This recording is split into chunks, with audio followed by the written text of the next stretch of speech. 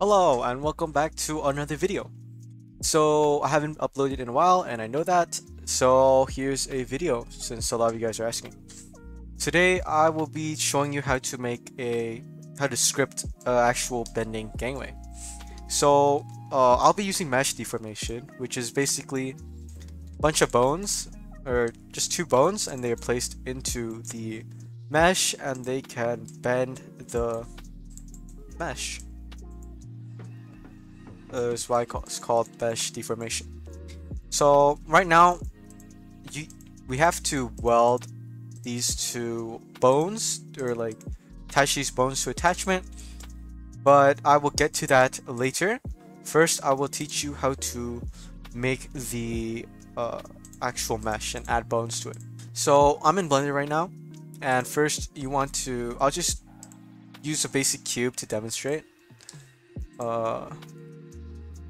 Just use a basic cube. Go into edit mode, use loop cut and create as many loop cuts as you want. Doesn't matter. And then you go back into object mode. Then you add an armature, which is basically the bone.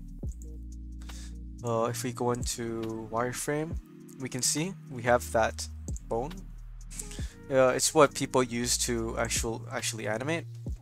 So if I rotate it like this, if I rotate the X, and then I go into edit mode, let me scroll in a bit, and then select this and scale it. It will scale the bone. So we want to have two. We have this side, and we want to extrude this side over to here. So you press E, or depending on whatever keybinds you have for extruding, and then you want to keep it sort of aligned in the middle, and there you have your bones finished. So now you want to click cube and click armature, and click Control P. Select cube and then select armature. Control P. Do with armature deform with automatic weights, and boom, you have your mesh done. So if we want to test it, go into pose mode, select this, and we can see we can turn the mesh.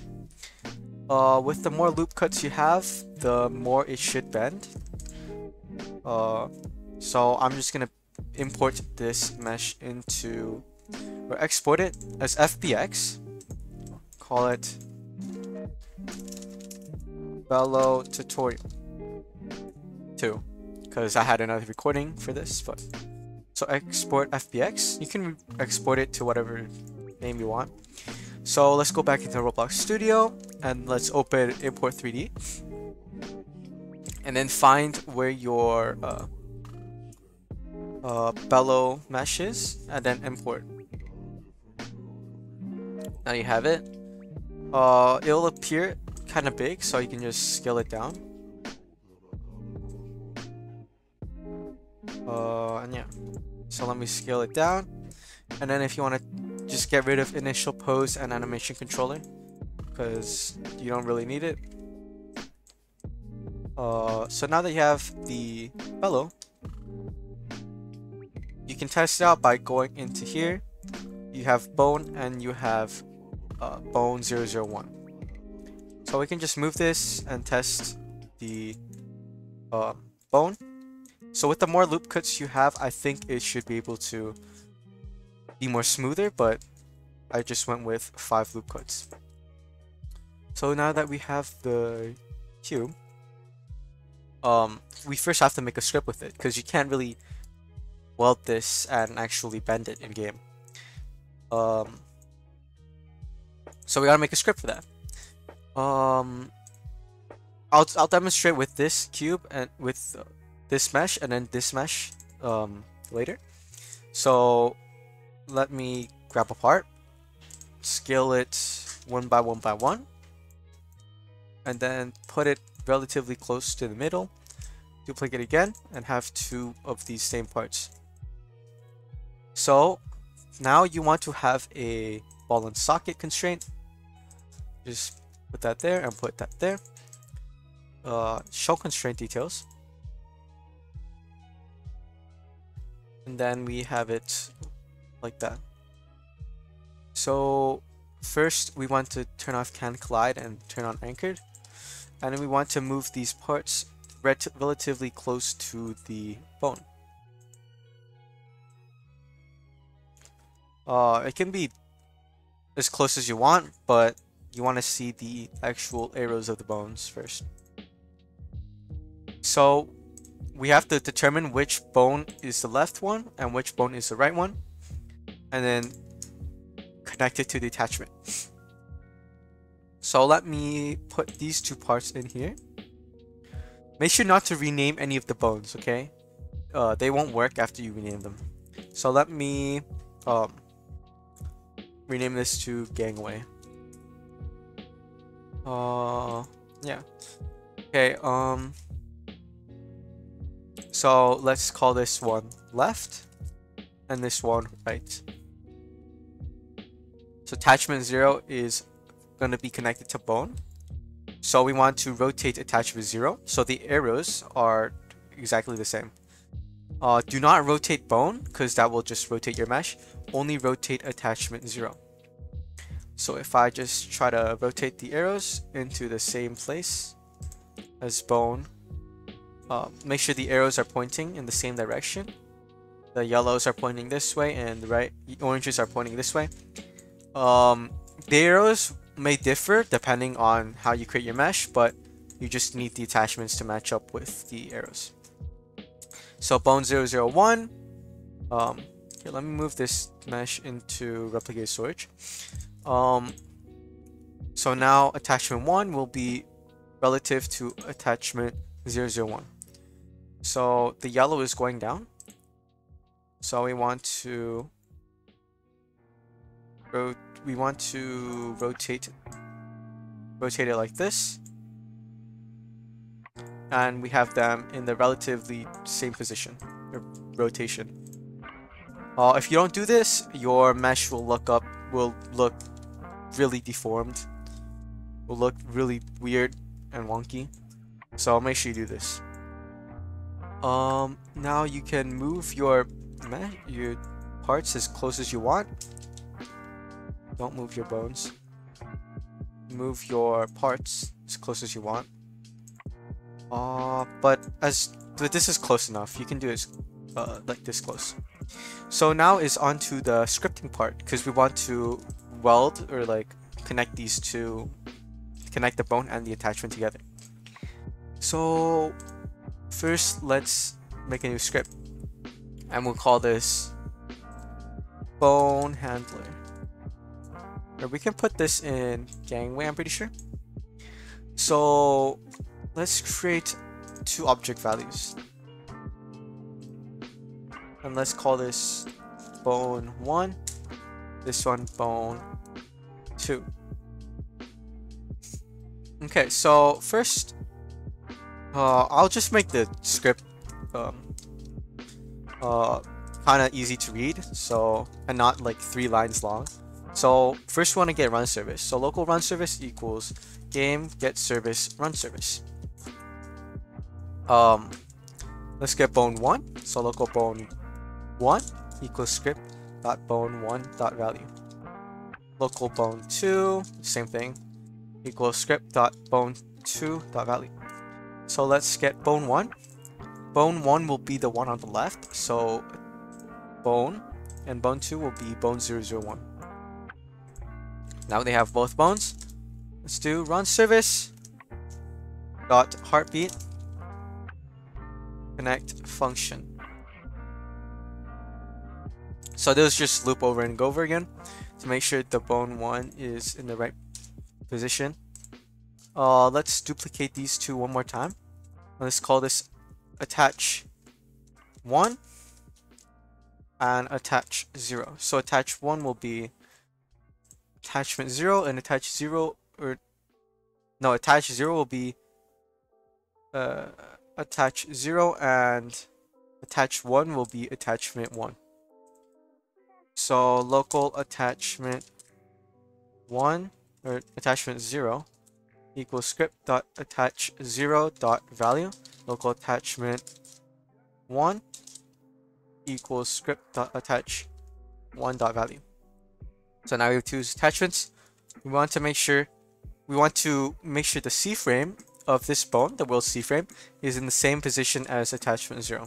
So how we do that is in the script we do bone1 dot world bone1 dot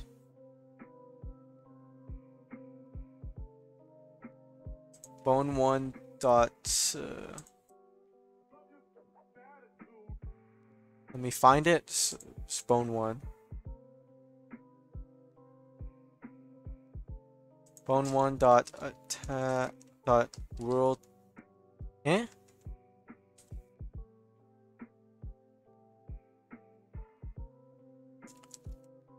I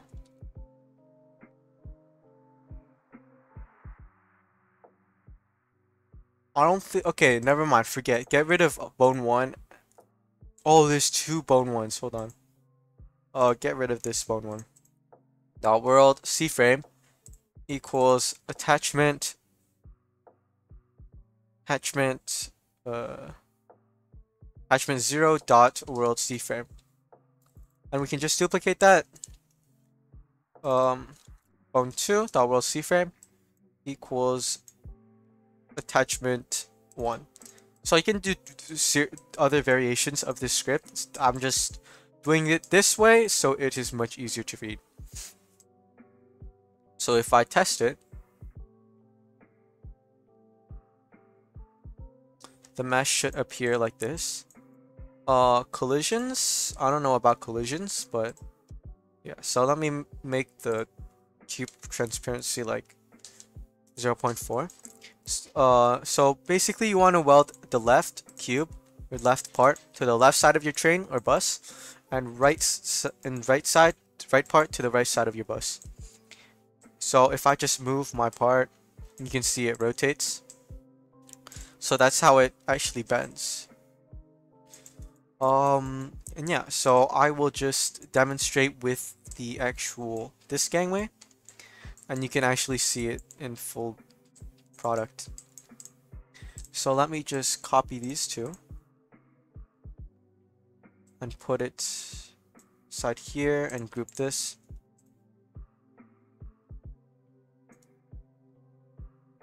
Hold on.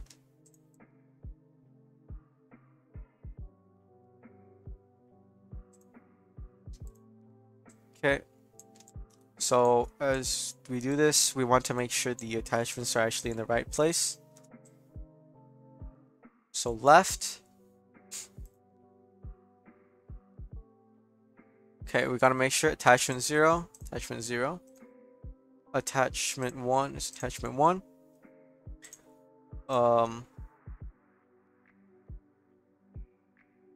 Okay, so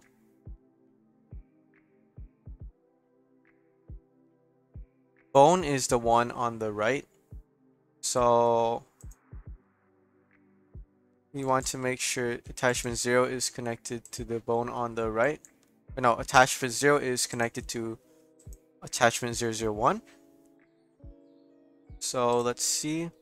We rotate attachment 0 180 like this. And we rotate, we see this. Attachment 1, we rotate it like this. Okay, so attachment 1, if I see, attachment 1 is getting connected to bone 2, and bone 2 will be this bone, and it will be vice versa. So if I test it right now,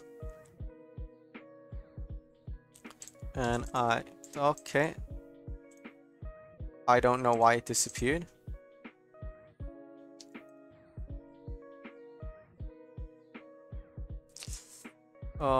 Anchor it maybe.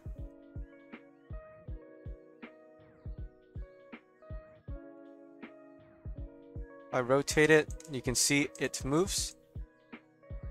So I think you want to weld this mesh to a certain part. But yeah, so you can see it rotates. You know, it's really cool. It's how IK avatars work using bones. So yeah, you just want to weld left side to the left side of your trainer bus and right side to the right side of your trainer bus. So I'm just keeping this tutorial relatively short. I will leave this model in the description so you don't have to make your own. But I won't do any of the scripts because yeah. So yeah, this is a tutorial. If you have any questions, join the Discord server and I will be happy to respond. I'll also be releasing a few more videos of my train chassis, which will be remastered because I'm restarting the tutorial. And yeah, so mesh deformation, it's really cool. So thanks for watching and have a good day or good night. Thanks.